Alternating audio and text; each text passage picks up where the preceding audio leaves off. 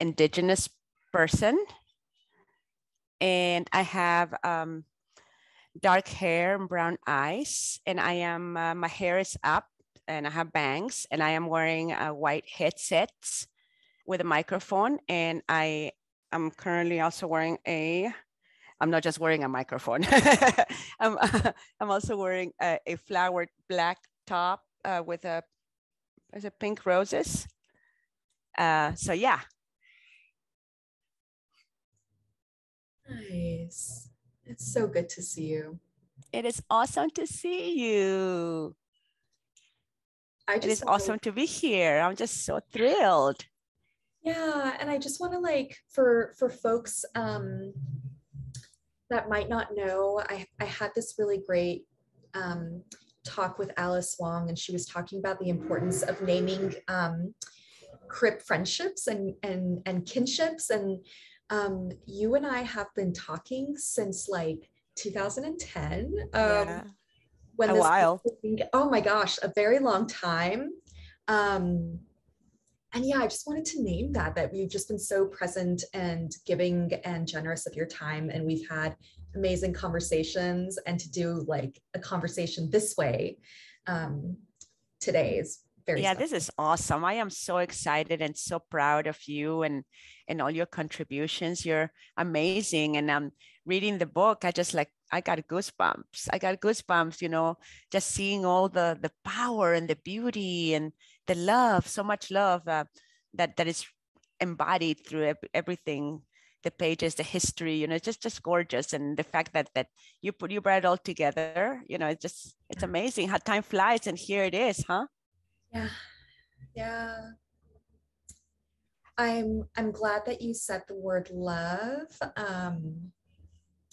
because this was very much, I mean, you all gave of yourselves. You are part of Sins Invalid too, and you all gave of yourselves with such love that when I sat with everyone's stories, when I was working on this, I felt surrounded in love and wanted this book to be a love letter.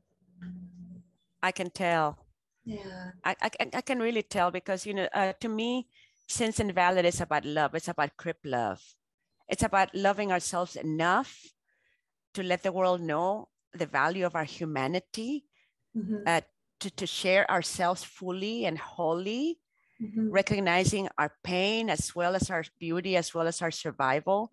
So definitely, Sins Invalid is about love. It's about crip love, big time. You know, so for you to have captured it so beautifully, it's amazing. So thank you. Yeah, of course. Yeah, it took you a while to. You've been working on the actual book. I know that it's been over a year. Oh, but you and I started conversations, like you said, in 2010, when before the book was even, I believe, like into the horizon of your reality, right? Yeah. You started your dissertation, and that, you know, you reached out to us because you were doing your dissertation, and I know that Sins Invalid had grabbed you and shaken your world a little bit. Oh, absolutely. Yeah, I was very centered and clear about my disability mad identities. I was very clear at that point about my queerness. And so I was looking for a space that honored disabled folks that were queer and were of color.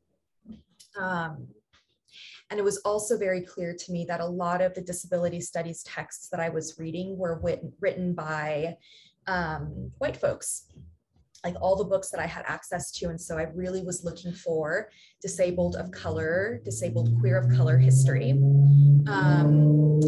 Yeah, and so one of my friends was like, Sins Invalid in the San Francisco Bay Area, have you checked them out? And I hadn't. And so I got introduced to your work on my computer in my bedroom one night, and I watched all the performances that were on the website. Oh my gosh.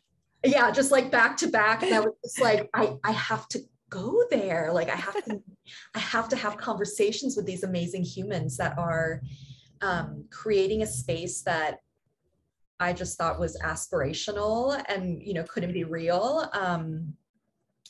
Yeah, and so I got the nerve to email Patty Byrne. I had to gather like all my anxiety thoughts and like put them aside.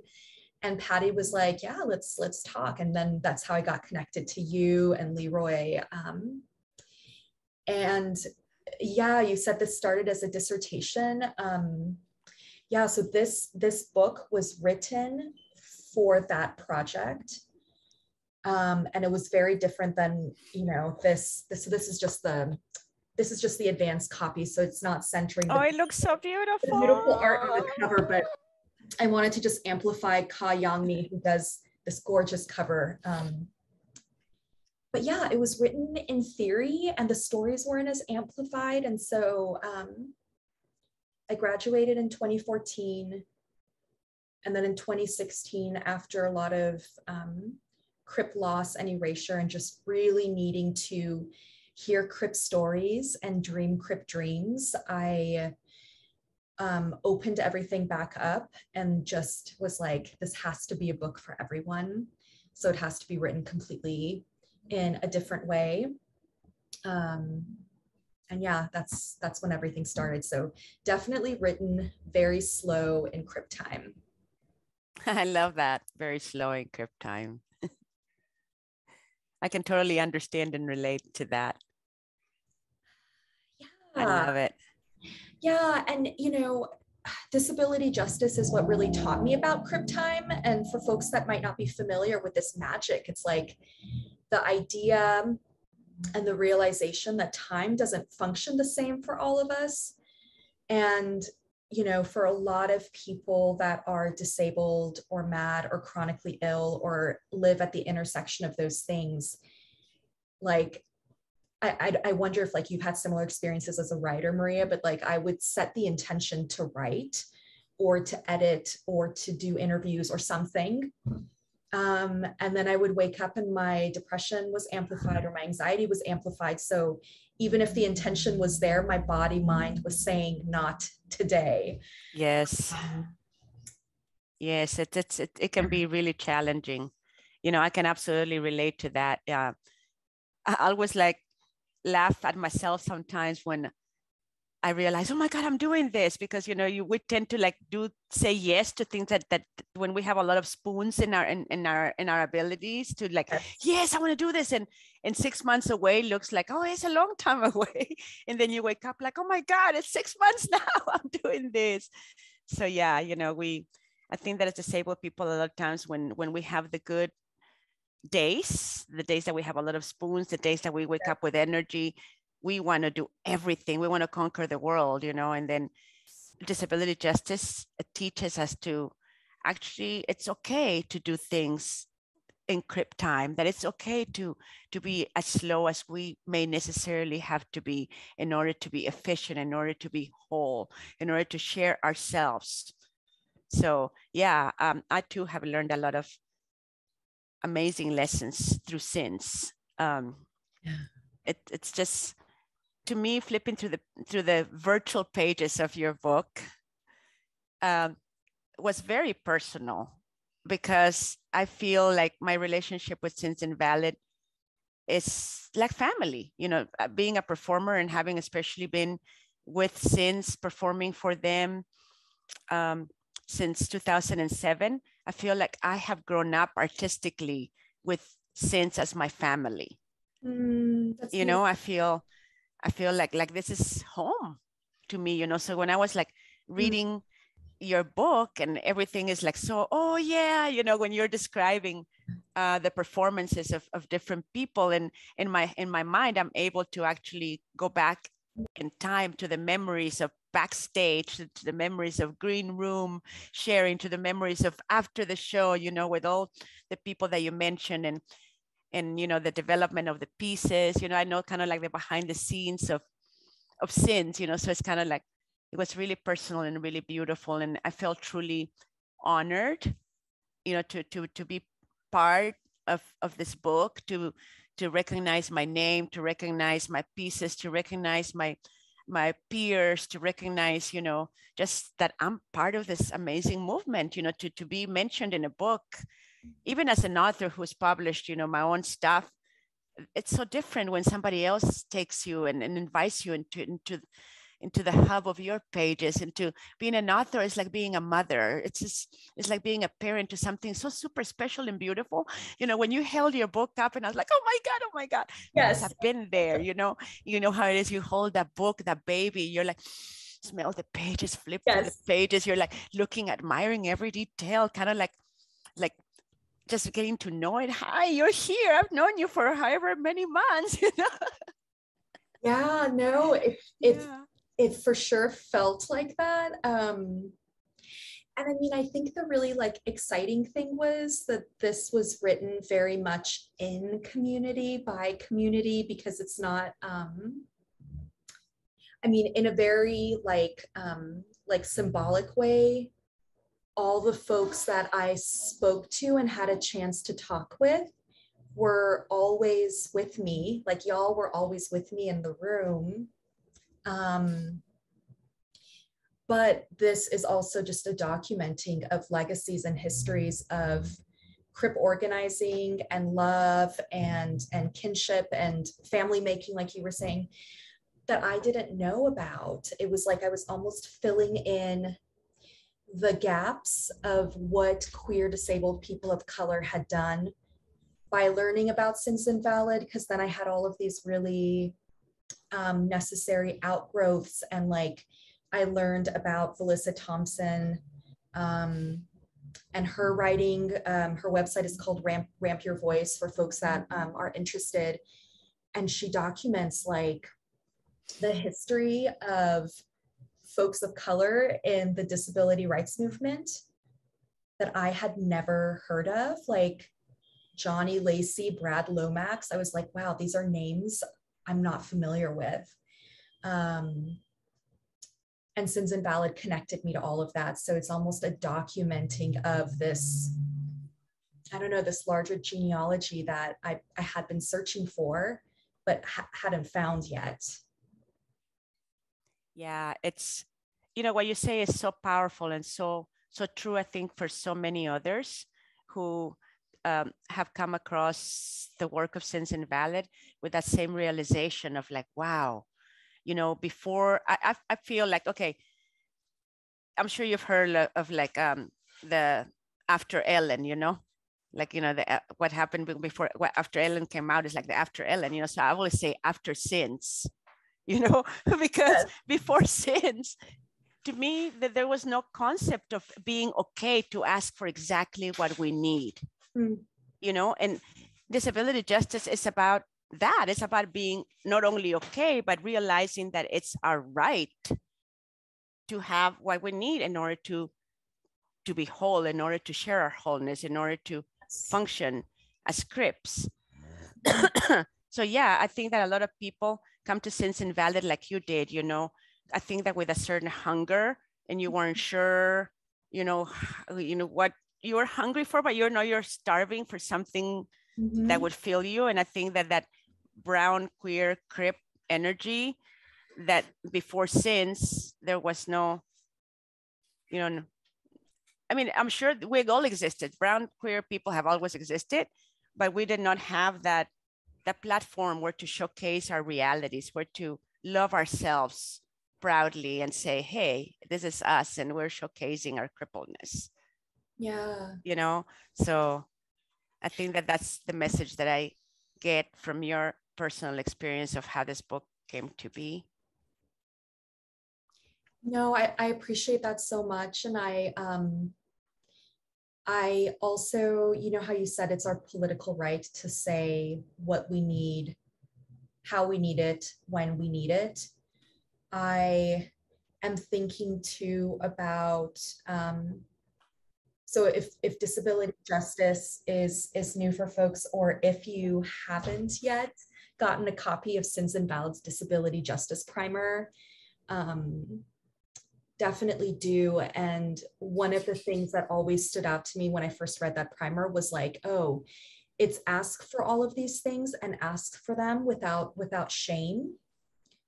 Like you have permission to ask for things that you need without shame. And that was a very mind-blowing necessary message that I hadn't accessed yet, you know? Yeah. Yeah, that is like so true. I think because of ableism, disabled people, we have been convinced that we are a burden to the world. We have been convinced that we have to like apologize for the things that we need, to say, I'm so sorry. Can you please help me? Yeah, you know, and to also idolize non-disabledness. And I am such a different crip because of the power of Sins Invalid. I mean, don't get me wrong. I was already the goddess on wheels when I came to Sins. Absolutely, yes. Thank you. But, you know, Sins gave me the ability to really, really be myself. And not to mention, I'm Latina and I grew up Catholic. So there's like double whammy as far as guilt is concerned, you know, being disabled, Latina. It's kind of like, well, I'm supposed to be guilty about everything. And disability justice is about loving ourselves enough to recognize that, hey, we deserve it. We occupy a space and we deserve to be here with our crip bodies, with our needs, with our pain, with our scars, with our experiences. We have beauty to offer. We have humanity to share. And that the things that we do as activists through our art are life-changing. I think Sins Invalid is life-changing. It changed my life for sure. And I know it touched yours enough to write a book about it. Yeah, that falls under category of life-changing for sure. Yeah. Yeah, and you know, talking about firsts, and you mentioned art making, and so much of your work is wrapped around stories and telling stories about the body and the experience of the body. And when I was first learning about Sins Invalid, I was so grateful for how art and activism were so intertwined. Like, the magic of it is that you can't untangle those things. Yes. And that was new for me also, to see that actually stories and art and how we move our bodies and the performances that come from that. And like for you, the poetry that comes from that, all of that is activism. Like, we can't separate the two. Absolutely. Absolutely. Yeah, just by the very nature of our existence. If you're disabled, automatically we're fighting for survival, you know? And I think that when you're a disabled artist, we're not only fighting for survival, but we're utilizing our art as a tool and as a weapon, as a tool to stay alive and as a weapon to defend ourselves from the ableist bullshit that's constantly attacking us and keeping us down and throwing us away. So yeah, there's so much power. Art, you know, I really do believe poetic advocacy for me personally and artistic activism are the vein that keep me moving in that direction, that keep my advocacy and my muse alive. So to me, it's like amazing and incredible to be able to actually do what I love and do it through Sins Invalid. And I mean, I love Sins so much. You know, besides being my artistic family, I mean, I've grown tremendously as a person. I've grown tremendously as an artist. And most importantly, I have, like you, also connected with a lot of other Crips who continue to shape and reshape my personal perspective about disability and justice and disability justice. And not to mention friendships, you know, the pandemic did something for us, I think, meaning the world. And one of those things is what the realization that disabled people, we've been doing this kind of stuff even before the pandemic. We've been surviving, we've been networking, we've been connecting, we've been making shit happen. Yes. You know, working from our crib beds. I mean, look at Patty.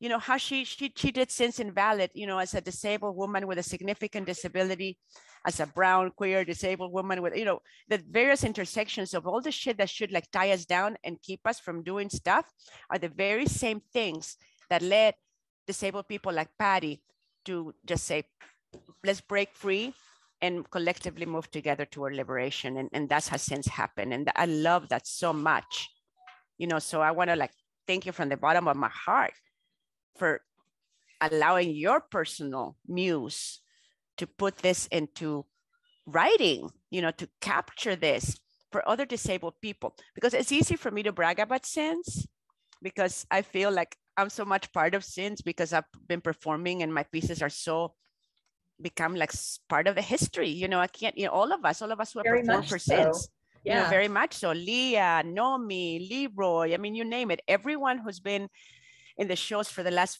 14, 15 years have immortalized themselves and Sins and what disability justice in the movement is. So yeah, it's amazing. You know, like I say, it's easy for me to brag about Sins, you know, because I feel like this, like, hey, this is my family. This is my, you know. So when I see, like I was saying earlier, to see myself, to see my peers, to see the history of a movement that I'm so much a part of, to see it written and captured by somebody else who witnessed it, you know, through the lens of your own personal existence as a disabled person, for you to have taken that, what you witnessed, how Sins touched you, for you to have done that and turned it into this amazing book of Crip Kinship. It's just, I'm super grateful and super excited. And by the way, I want a hard copy. And I want it signed. I love it. Because the digital copy is fine and dandy, but I'm freaking old fashioned, baby. I want to smell the pages. I am too. Okay, well, I guess this was going to be a surprise, but I do want to gift all the lovely Sins people that helped, like a copy of the book with a lovely message and all that good stuff. So you'll be getting one soon. Yay. I hope I get my copy soon too. It's thank you. I'm very overwhelmed and touched with all the love. I think it's very powerful, special when, and this is what I'm thinking about in terms of like what story queer of color storytelling can do, and what can that art making do. And I'm thinking about how, as a viewer, and as somebody who mostly watched a lot of content at home, but was able to go to 2 performances, and to see 2 performances in person live. Which ones did you go to? So I went to the Crip soiree, which was, I think, in 2014. It was at the Brava, and then I went to the 2016. The Crip Wisdom? Yeah. Wasn't that beautiful? Oh, I loved it. I know, right? Oh my gosh, I loved it. And I don't know if like this is a good time to talk about the magic and the necessity and just the medicine of a crip-centric liberated zone and like what the show spaces offer. But like, it was my first time being in such a mixed space with other people that were also disabled, different disabilities, queer folks, you know, folks of color, and all of us were there in a space where our needs, as much as is possible, were being met. Like I keep repeating this because I think it's so profound. Like for the show that I went to, there were audio descriptions if you needed them, ASL interpreters if you needed them, roomy, cozy seats for all bodies if you need them. There's a gender neutral restroom. There was a quiet room, which my anxiety brain was like, yes, this is lovely. There were so many aspects of need that were considered, and the tickets were on a sliding scale and no one was turned away for a lack of funds. So all the elements of oppression that impact me and so many other folks that I know, I'm thinking of like, you know, ableism, racism, classism, you know, cis heteropatriarchy, like all of these things were offered and were intervened rather. Oh, and it was set free, you know? So it was like, wow, the first time you go into a space like this, where needs are met and considered. and distanced from any like rhetoric of shame we might have grown up with or been taught. Exactly. Exactly. And now it's even more exciting because we're moving into language justice. You know, now we're moving into being trilingual, where our future material, as well as some of the older material, we are hoping to incorporate into Spanish language translations. So yeah, it is really, really exciting. All the various things always happening with Sins, you know, we're always reaching out to the most marginalized communities within the Crip community. And that's what makes, I think, the movement so powerful. Yeah, I mean, I think the definition that just popped in my head from disability justice and just the primer is they describe disability justice as not like a finite thing that's already been established and, you know, the perimeters have been planned out, but they call it a yet to be map, as in it's still growing and expanding, as in, you know, cross movement solidarity. Hello. I just saw someone. Yeah. You know, this idea of cross movement organizing, there's always like, there's limitless potential there. Exactly. So I love the language justice work that you're all doing. Like, yeah, the next goal for this is like, yes, an audiobook, a book translated into Spanish. Like that would be incredible. Right? Yeah. Yeah. Yeah. Wow. This is so super exciting. So what's next for you? I should be interviewing you, not the other way around. This should be like an interview, not a conversation. I have a lot of questions. Yeah, I mean, it could, I feel like your interview, like we're having a conversation. For folks that don't know, like when I reached out to Maria and other folks, like, I think the language I came up with to name what I was looking for, like y'all are conversation partners, you know, like, yeah, no, this is exactly what's supposed to be happening right now. Oh, and somebody wrote, I love that. I have the warm and fuzzies. It's all good. Yeah. I love it. I love it. This is so cool. So after this tour, tell me a little bit more about the tour. Who's after me? After you, I'm going to be speaking with Leah. Oh, I love Leah. Yeah, I'm going to speak with Leah, and then December is off. Actually, I think I can be fancy and organized right now and put the link with all the events coming up in the chat. And more are being booked for spring. It's just, this is like, for now. I know I'm going to speak with Patty in the spring. I'm going to speak with Nomi. Yeah, lots of lovely folks.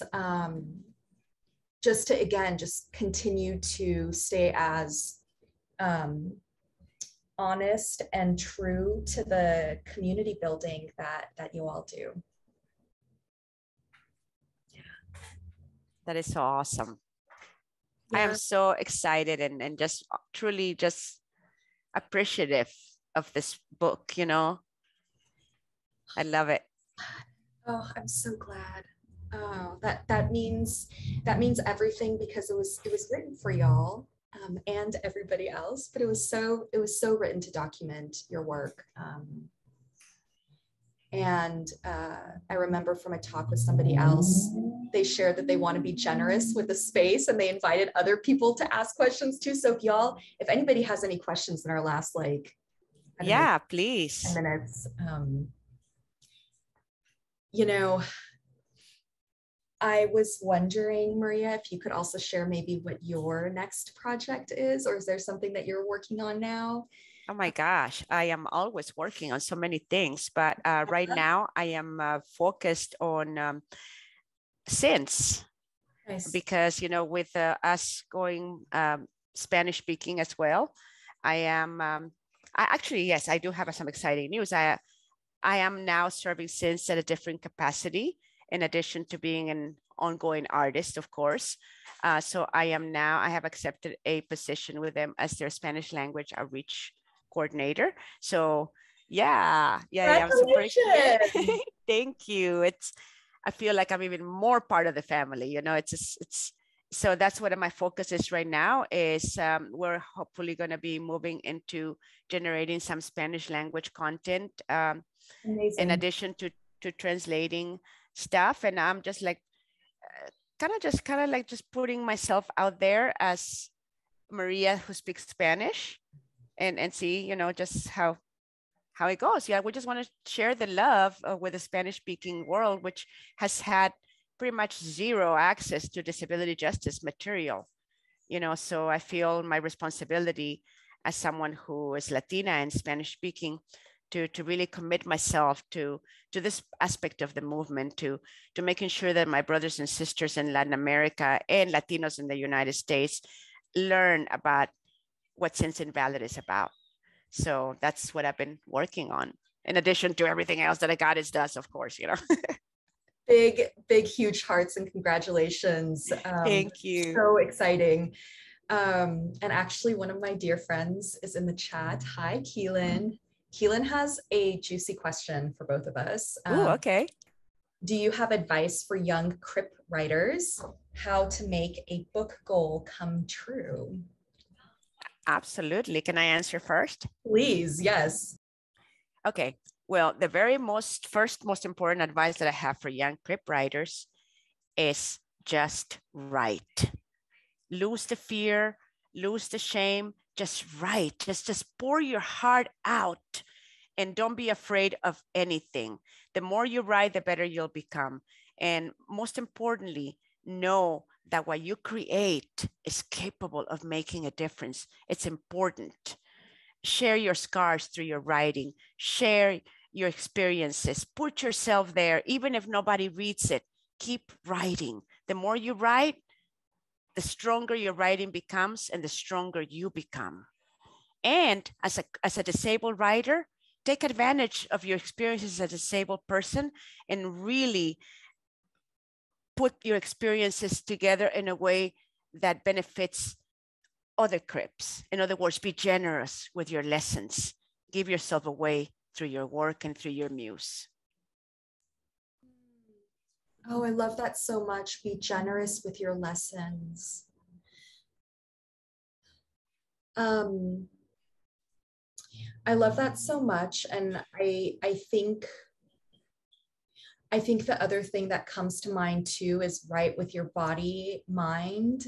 I feel like coming from academia and writing, like we were told to learn and teach and all of those things against our body minds, and just like pretend you don't have a body, or you're not a being that feels or experiences things. Like put all that aside and then do the work that you're supposed to do. And so I think writing with our body minds is so important. And if our body minds are communicating that it needs to be a day of rest, stepping into that without shame is so important. I did not learn that lesson easily, just putting it out there. Like that was not like a very easy, capitalist mandate to let go of, but it's possible in community, especially when I share that with others who are working similarly. And lastly, like y'all, work in community with one another. It's, at least for now, for me, it's logging online in Zoom like this and like writing with other Crips and other disabled folks and friends. And it's been really, really, really helpful. That's so true. And you know what? I have a question for you. I just remembered. Since you mentioned that, I forget that you teach, you know, you're a professor, you're in academia. So how have you presented this book yet to students? What is your plan? Are you planning to utilize this as a tool in your teachings? I feel so I've told my students about this, and they've been coming to events and just giving me a lot of strength and support when I feel the most anxious about doing the work. and they've, really, a lot of the conversations actually I've had with them got woven into this. So I don't know if I'm going to teach it in class, though. I feel so weird about like teaching my own book. But what I will say is I've woven in disability justice practices and principles into classroom space. And whether students in that space are disabled or not, everybody always comments on how vitally important it was to our learning space and our community to move in that way, with no body mind left behind, right? Like, so this work, not like directly, but disability justice is always present in the classroom. That is awesome. Yeah. I love it. Oh, there's a question from Melanie. Ooh, how does one reach goddess level, Maria? That's an easy question. Yeah, so Melanie says, how does one reach goddess level? Most days I feel like warm temperature, mashed potatoes, thanks to chronic anxiety. All the feels with that question. Well, I love the question. To me, this is just my personal, how I think that we reach goddess levels, and that is by loving ourselves. Everything begins and ends with self-love. And I think that when we love ourselves enough, and I say like the goddess part, people ask me, how did you become a goddess? And 20 years ago, say maybe 30 years ago, I was working the domestic violence field. And I was working on violence against women every single day. And every single day I would realize how resilient, how powerful, how badass women are, and that's like, oh man, women are goddesses. That's how everything got started for me. And so you reach goddess levels, go back to your question, reach goddess levels by loving yourself and by sharing the best of yourself continuously so that it flourishes and comes back to you. That is really the secret. When you love yourself enough, then your own goddessness, whatever you want to call it, shines through. It is just confidence. In one of my Sins pieces, I say confidence is sexier than the body. And that's really, really, I mean it. Really, goddessness is about confidence and self-love and generosity. Oh, I love that so much. And you made me think too about how maybe, I don't know if I've reached goddess level, but in my aspirational like journeying toward that, I feel like a big part of it is persistence. Like through all of the different, as an anxious person, Melanie, like through all the moments of, like you all can't see this, but I'm holding on to like a fidget toy and a stone right now. But like through all the different anxieties and external and systemic oppressions, just like fucking persisting, I feel like exactly is an important part of the love work that you're talking about. Maria. Yes, and love work, like you said, it takes time. It takes time because from the time that we're coming to this world, we are labeled, we are oppressed, and I mean, we are forced to, oh God, don't even get me started, but yes, we get so used to negativity, self, just deprecation, like we're like, oh, I'm this, I'm that, I'm not good enough. And I think that we just need to keep practicing loving ourselves through everything that we do, everything that we do. Yeah. But I know it's not easy, but it's doable. Yeah, and I love, Keelan wrote this great thing in the chat that's making me think of like the nuance of what goddess might mean. She wrote different than diva, because it sounds like what we're talking about right now is loving the self, unlearning toxicity, loving the self, and then expanding that outward. Yes. And being interconnected with others and community. And that's so different than just like being a person yes. on your own. It's more about the interconnectivity that you develop. Absolutely. I always think that, and there's nothing wrong with being a diva, okay? Because being a diva means that you know your worth. Being a diva knows that you don't let anybody fuck with you, I'm a diva. That's fine.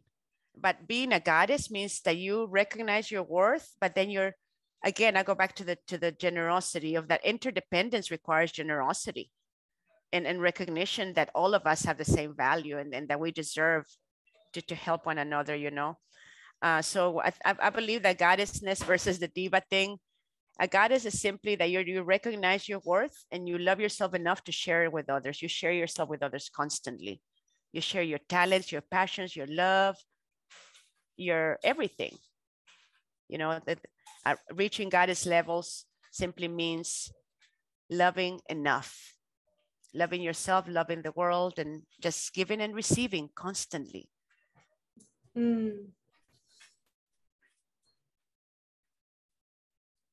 I love that. And I think you're making me think too about how the process of writing, and then to go back to Keelan's question, crip writing comes from that place of reciprocity and love also. The very very last line of the book is an offering to you all who are going to be reading it. It says, so imagine yourself sitting alongside the questions that have come up for you. What cripped out futures do you want to dream up together? May you, dear one, write the next book and the next as we continue to move toward our collective body-mind liberation. And I think too, like an offering of like / invitation for all the folks that are here to share their crip wisdom and love and render and remember that these things that you're saying are medicinal for yourself and for your community. And I guess then that's goddess work, right, Maria? Definitely. Yeah. Absolutely. I love that. Thank you for saying that. You know, because as much as I mention love, I think that I don't mention healing enough. You know, healing, love heals. And yeah, that's so super important. Absolutely. We heal each other and ourselves. Yes. This is so beautiful. The work that we do is healing. We have to heal from ableism. We have to heal from the oppression that has been imposed upon our lives. We have to heal from all the invisibility. Oh my God, there's so much pain that we have to heal from. There's a lot of forgiveness to do, and it has to start by forgiving ourselves. You know, I really do believe that, because I think there's so much guilt, and guilt, the thing we liberate ourselves to say, hey, I let go, I forgive myself for, sometimes we blame ourselves for shit that's not even our fault. You know, society, ableism has taught us to feel guilty and to blame ourselves or somebody for being disabled. You blame God, you blame society, you blame doctors, you blame, you got to blame somebody. We got to let it go. And love is always the right answer, baby. I love that. Love as an exercise of unlearning. Oh my God, yes. And communal witnessing. I mean, I'm grateful for everyone who's watching this with us and who's going to join in later, but what happens with time? It's been an hour. Oh my gosh, has it? Yes. No. Yes, right? ER, hasn't it just been an hour? It has, yeah. That basically means we've been having a blast, and this has been super easy, you know? Yes. That when time flies, it's because we've been having fun. Right, that's right. Imagine if we would have been like this, or it would have been lots of like dead space, silence, like, what do I ask next? None of that shit here. Yes. Oh my goodness. So freaking grateful. So grateful. So I'm going to pop back up here and remind folks that they can, of course, pre-order Crip Kinship from Charis.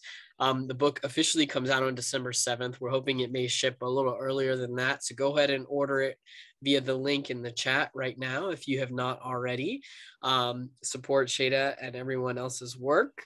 We would love to have you continue on and continue watching Shayda's tour around the country. I'll be adding this to our YouTube channel. So if there are other folks who you think would like to watch this who couldn't join us tonight, just know it'll be up in a couple days. And we're really grateful to everyone for doing the last minute switch over to Zoom. We know that's inconvenient, but we really did think it was going to give a better experience. So we hope that's been the case for you. Thank you so much, Maria, for being with us. It's lovely to get to know you a bit. Shayda, thank you. Thank you to our interpreters. Congratulations on this really important book. Yes, congratulations. I love you. Everybody, please buy the book. Reserve that book. You will not regret it. Thank you all so much. And can I have one last request? Of course. All comfortable with a group photo before we end? Yay. Yeah? Okay, great. All right, let me set Make sure my bangs look perfect. Hold on. Okay. Oh my goodness, yes, audience. Hello. Yay! I love, okay, wait, let me go in gallery. Oh my goodness. Yeah, okay. I can't express, no one's done this before. Y'all are amazing. Okay, here we go. 1, 2, 3. 1, 2, 3. Oh my goodness. Yay. Y'all made my heart so big and happy. Take such good care. Thank you, everybody. This was amazing. Buy the book. Yes. Bye, y'all. Good night. Take care, everyone. Thank you for being here. Night, night.